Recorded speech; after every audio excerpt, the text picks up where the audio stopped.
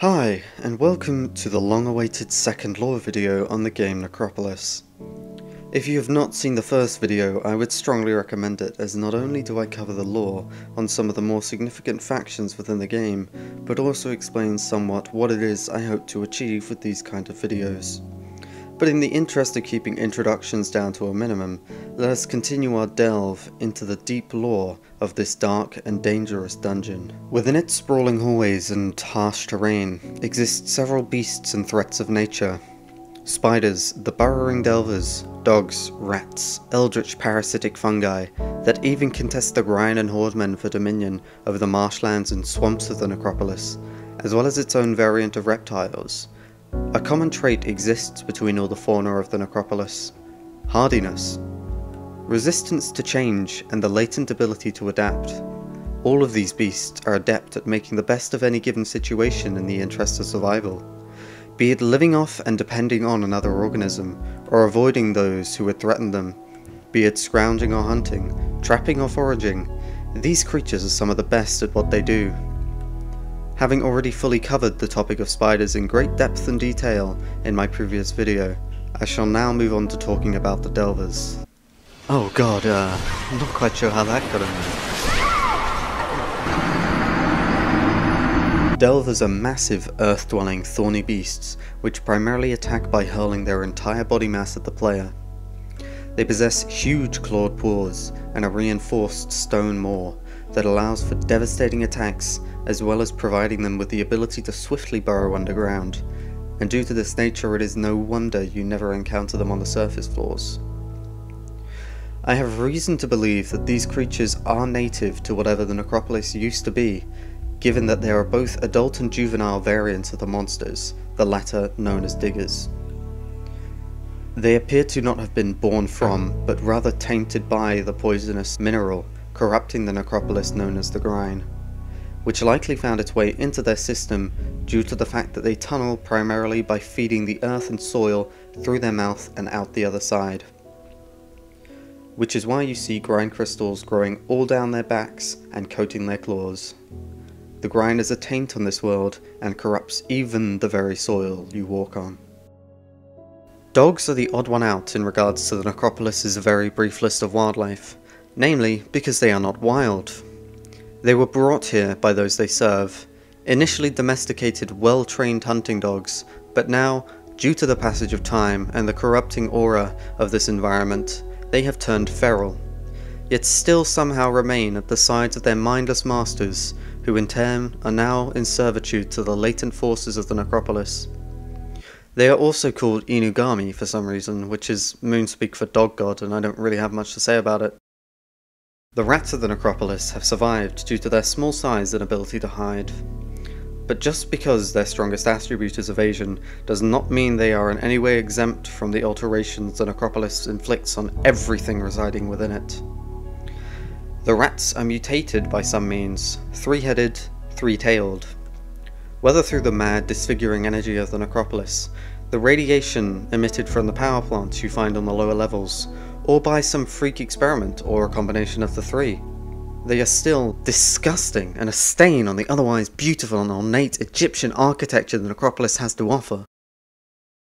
Rats, however, are not the sole source of all the pestilence and disease in this place, disgusting though they might be.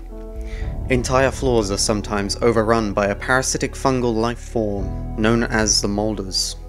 They excrete a plume of spores that, if a life form is too weak to reject, will consume them. And in a place where the mind and body are fractured by the very carcinogenic air they breathe, a weakened host isn't hard to come by. This pestilence has spread so widely that it even challenges the Grind and droves of Hordemen for dominion in some places, most particularly the wetlands of the Necropolis. The Moulders and infected hosts are hostile to all factions and enemies, except for those they live besides, namely the Shell Mages. The Shell Mages are a puzzling group indeed.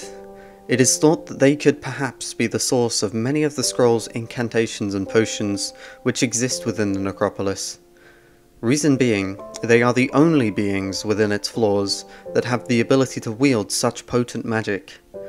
What we ourselves are capable of is only an attempt to discern the effects of what appears to us to be barely readable scrolls. Even when picking up a Shell Mage's staff, our only use for it is as a blunt instrument.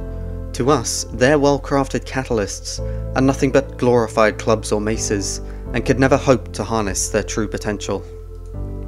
It is also thought, that's the wrong clip. There we go.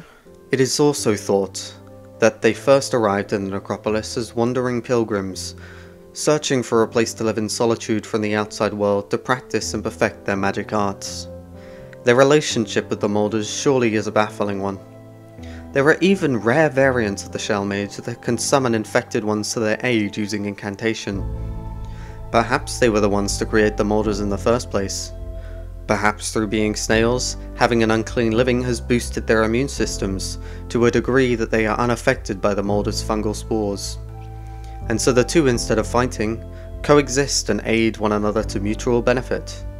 It may be that they are able to protect themselves from invasive spores with a magical barrier, or perhaps their vast intellect and knowledge for poultices, droughts and potions has allowed them to create a cure for the fungal infection so that their commensalistic relationship does not turn parasitic. All we know, however, is that their partnership in battle allows for the powerful Shell Mages to weaken foes further, allowing for Moulders to feed and further extend their grip on the lands they inhabit. And finally, possibly the most bizarre and hard to understand creature of the Necropolis, the reptiles, commonly known as changelings.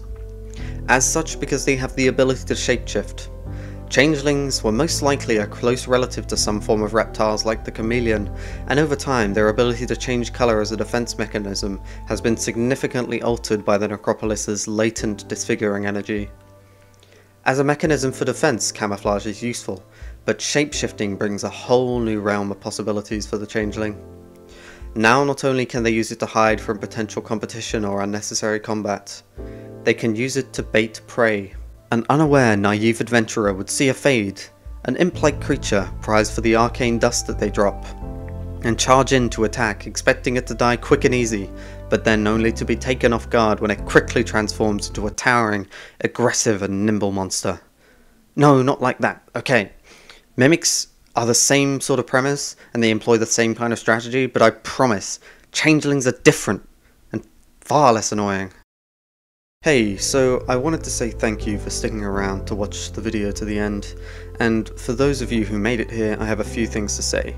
You see, as much as I may like doing videos on Necropolis, it's not really an especially relevant game anymore, which is unfortunate, but I want to gear my channel towards this more creative style of content, and would like to ask your opinion on the sorts of things I could perhaps do in the future, so just let me know, I'm open to ideas.